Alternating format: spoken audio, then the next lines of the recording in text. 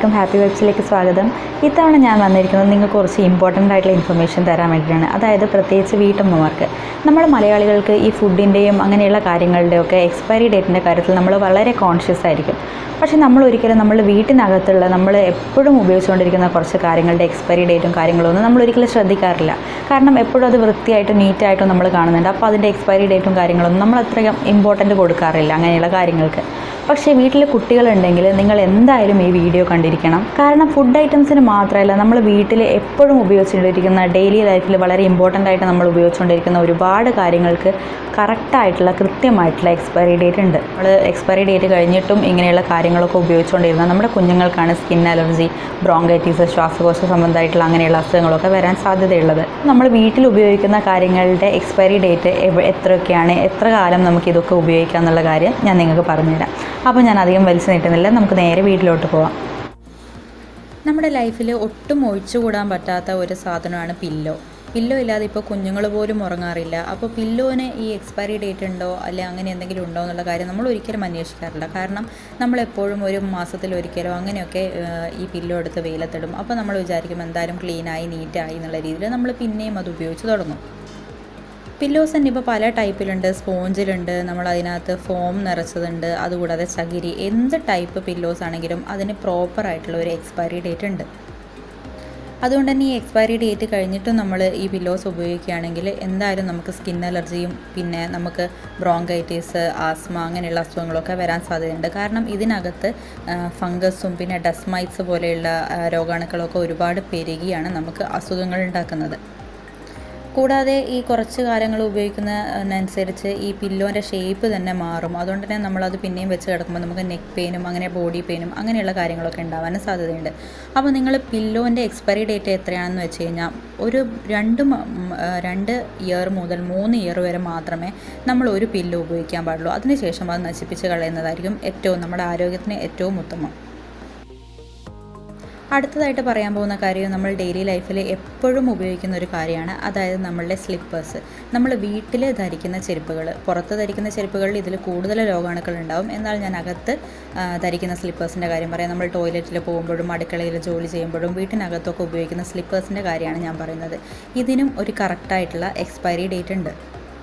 അതുകൊണ്ട് തന്നെ ഇത് പ്രോപ്പറായിട്ട് വാഷ് ചെയ്യേണ്ട കാര്യം നമ്മളെപ്പോഴും ശ്രദ്ധിക്കണം. നമ്മൾ വീക്ക്ലി വൺസെങ്കിലും പ്രോപ്പറായിട്ട് സ്ലിപ്പേഴ്സ് ക്ലീൻ ചെയ്തെടുക്കണം. ഇങ്ങനെ ചെയ്തില്ലെങ്കിൽ നമ്മളെ കാലിൽ ഒരുപാട് ഫംഗൽ ഡിസീസസും അങ്ങനെയുള്ള വളംകടി അങ്ങനെയുള്ള അസുഖങ്ങളൊക്കെ വരാൻ സാധ്യതയുണ്ട്.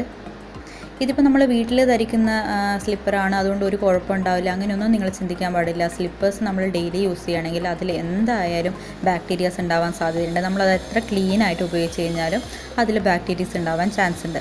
അപ്പോൾ നിങ്ങൾ മാക്സിമം ഒരു സ്ലിപ്പർ 6 മന്ത്സ് ഉപയോഗിക്കുക. അതിപ്പോൾ എത്ര പ്രോപ്പറായിട്ട് കഴുകി ഉപയോഗിക്കുന്നതാണെങ്കിലും നിങ്ങൾ മാക്സിമം സ്ലിപ്പേഴ്സ് ഒരു 6 മന്ത്സ് മാത്രം ഉപയോഗിക്കുക. അടുത്തതായിട്ട് ഞാൻ പറയാൻ പോകുന്ന കാര്യവും നിങ്ങൾ എല്ലാവരും ഉപയോഗിക്കുന്നതായിരിക്കും, കുഞ്ഞുങ്ങളടക്കം ഉപയോഗിക്കുന്നതായിരിക്കും. അതായത് നമ്മൾ ബാത്റൂമിലൊക്കെ കുളിക്കുന്ന സമയത്ത് ഉപയോഗിക്കുന്ന ലൂഫ അല്ലെങ്കിൽ ബാത്ത് സ്പോഞ്ച്. ഇപ്പോഴും നമ്മളെല്ലാവരും ചിലപ്പോൾ ഒരുപാട് കാലമായിട്ട് ഉപയോഗിക്കുന്ന ലൂഫയായിരിക്കും ഇന്നും നമ്മൾ ഉപയോഗിച്ചത്. പക്ഷേ നിങ്ങളത് മനസ്സിലാക്കേണ്ട കാര്യം, ഒരു ലൂഫയ്ക്കോ ഒരു ബാത്ത് സ്പോഞ്ചിനോ നമ്മൾ 2 വീക്സിനപ്പുറം ഒരിക്കലും ഉപയോഗിക്കാൻ പാടില്ല എന്നാണ് പറയുന്നത്. പല ടൈപ്പ് ലൂഫയുണ്ട്. ഇപ്പോൾ ക്ലോത്തിൻ്റെ ലൂഫയുണ്ട്, പിന്നെ നമ്മൾ സിന്തറ്റിക് അങ്ങനെയുള്ള ചകിരി അങ്ങനെയൊക്കെയുള്ള ലൂഫാസ് ഉണ്ട്. അപ്പോൾ ഈ സിന്തറ്റിക്കും അങ്ങനെയുള്ള ഈ ചകിരി പോലത്തെ ലൂഫാസ് ആണെങ്കിൽ നിങ്ങൾക്ക് വെള്ളത്തിലിട്ട് നല്ല ചൂടുവെള്ളത്തിലിട്ട് തിളപ്പിച്ചതിന് ശേഷം വീണ്ടും ഉപയോഗിക്കാം.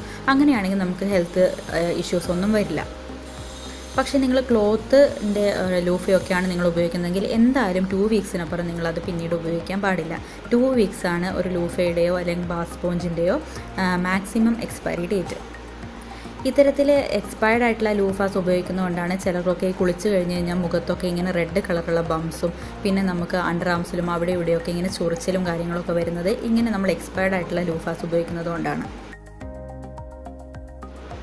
അടുത്തതായിട്ട് ഞാൻ പറയാൻ പോകുന്ന കാര്യം നമ്മുടെ ബാത്ത് ടവലിൻ്റെ കാര്യമാണ്. ഈ ബാത്ത് ടവൽ നമ്മളിപ്പോൾ ഒരു 3-4 വർഷമൊക്കെ ഉപയോഗിക്കുന്ന ആൾക്കാരുണ്ട്. എല്ലാ ദിവസവും നമ്മളത് കഴുകി വെളുപ്പിച്ചെടുക്കുമെങ്കിലും ഒരിക്കലും ഒരു ബാത്ത് ടവൽ ഒരു 3 ഇയേഴ്സിനപ്പുറം യൂസ് ചെയ്യരുതെന്നാണ് പറയപ്പെടുന്നത്. അതിപ്പോൾ നമ്മൾ ക്ലീനായിട്ട് ഉപയോഗിക്കുന്നവർക്കാണ് ഈ 3 ഇയേഴ്സ്.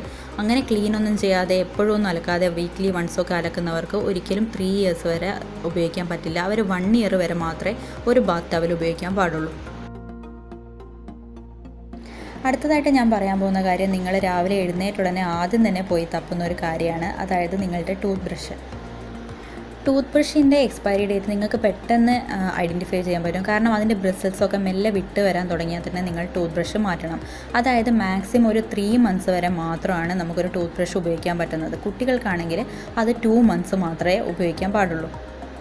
ഈ 3 months എന്നുള്ള എക്സ്പയറി ഡേറ്റ് കൂടാതെ ഇപ്പോൾ നിങ്ങൾക്ക് പനിയോ ഫ്ലൂവോ അങ്ങനെ എന്തെങ്കിലും വൈറൽ ഡിസീസസ് വന്നിട്ടുണ്ടായിരുന്നെങ്കിൽ നിങ്ങൾ ഒരിക്കലും ആ ഡിസീസ് മാറിയതിന് ശേഷം പിന്നീട് അതേ ടൂത്ത് ബ്രഷ് തന്നെ ഒരിക്കലും ഉപയോഗിക്കരുത്. എന്തായാലും നിങ്ങൾ ടൂത്ത് ബ്രഷ് മാറ്റി ഉപയോഗിക്കണം. അടുത്തതായിട്ട് ഞാൻ പറയാൻ പോകുന്ന കാര്യവും നിങ്ങൾ ഡെയിലി ലൈഫിൽ കുട്ടികൾക്കടക്കം എല്ലാവരും ഉപയോഗിക്കുന്ന കാര്യമാണ്, അതായത് ഹെയർ ബ്രഷ് അല്ലെങ്കിൽ നിങ്ങളുടെ ചീപ്പ്. ഈ ഹെയർ ബ്രഷ് നിങ്ങൾ വൺസ് ഇൻ എ വീക്കിൽ നിങ്ങൾ ഇത് ക്ലീൻ ചെയ്തെടുക്കുകയാണെങ്കിൽ പോലും വർഷത്തിലൊരിക്കലും നിങ്ങൾ എന്തായാലും ഹെയർ ബ്രഷ് മാറ്റണം. അല്ലെങ്കിൽ നിങ്ങൾക്ക് ഡാൻഡ്രഫ് അങ്ങനെയുള്ള തലയിൽ ഓവർ സെബം പ്രൊഡക്ഷൻ അങ്ങനെയുള്ള പല കാര്യങ്ങളും അസുഖങ്ങളൊക്കെ വരാൻ സാധ്യതയുണ്ട്. കുട്ടികൾക്കാണെങ്കിൽ നിങ്ങൾ എന്തായാലും ഒരു 6 months കൂടുതൽ ഒരു ചീപ്പ് തന്നെ ഉപയോഗിക്കാൻ പാടില്ല. അടുത്തതായിട്ട് ഞാൻ പറയാൻ പോകുന്ന കാര്യം നമ്മൾ അധികം പേരും ഇമ്പോർട്ടൻസ് കൊടുക്കാത്തൊരു കാര്യമാണ്, പക്ഷേ അതില്ലാതെ നമ്മുടെ ഡ്രസ്സിങ് ഒരിക്കലും കംപ്ലീറ്റ് ആവുകയില്ല. അതായത് നമ്മളുടെ അണ്ടർഗാർമെൻറ്റ്സ് അതിപ്പോൾ നമ്മൾ ഉപയോഗിക്കുന്ന ബ്രാ ആയാലോ പാൻറ്റി ആയാലോ പുരുഷന്മാർ ഉപയോഗിക്കുന്ന ബോക്സർ ആയാലോ ട്രൗസേഴ്സ് ആയാലോ ഒരിക്കലും ഒരു 7 months മുതൽ 10 months അതിനപ്പുറത്തേക്ക് നമ്മൾ ഒരിക്കലും അത് ഉപയോഗിക്കാൻ പാടില്ല. നമുക്ക് സീരിയസ് ആയിട്ടുള്ള ഹെൽത്ത് ഇഷ്യൂസാണ് ഇങ്ങനെയുള്ള എക്സ്പയർഡ് ആയിട്ടുള്ള അണ്ടർഗാർമെൻറ്റ്സ് ഉപയോഗിക്കുന്നതിലൂടെ ഉണ്ടാകുന്നത്. അത് പിന്നീട് നമുക്ക് ഒരിക്കലും ക്യൂർ ആക്കാൻ പറ്റിയെന്നും വരില്ല. അപ്പോൾ നിങ്ങൾ എന്തായാലും അണ്ടർഗാർമെൻറ്റ്സ് എന്തായാലും ഒരു 7 to 10 months തന്നെ റീപ്ലേസ് ചെയ്യുക. അടുത്തതായിട്ട് നമുക്ക് നേരെ അടുക്കളയിലേക്ക് വരാം. അടുക്കളയിൽ വീട്ടമ്മമാർ എപ്പോഴും ഉപയോഗിക്കുന്ന ഒരു കാര്യമാണ് മരത്തിൻ്റെ തവികൾ. അത് നമുക്ക് എളുപ്പമാണ് ഉപയോഗിക്കാൻ, അധികം വെയിറ്റ് ഒന്നും ഉണ്ടാവില്ല.